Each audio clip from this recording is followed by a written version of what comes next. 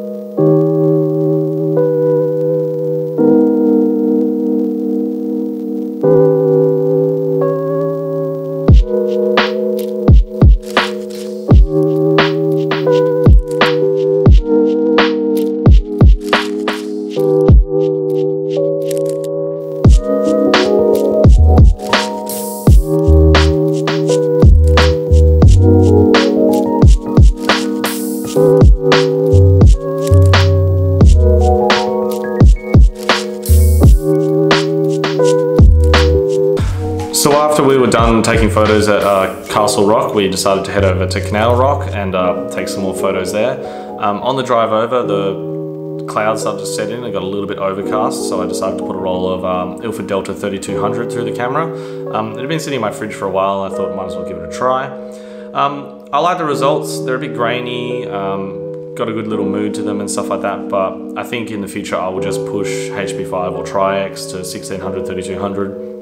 3200 is a little bright, having to stop down the lens quite a bit because you only get 1/1000th of a second on the Pentax, but still pretty good. I was quite happy with the results. So here's the rest of the photos from this trip. I hope you guys enjoy. Please subscribe, and I'm just going to keep trying to pump out videos of the Pentax 6.7, some different lenses which I'm trying to pick up. I picked up one recently, so keen to see all the results from that, just waiting on those to come back in.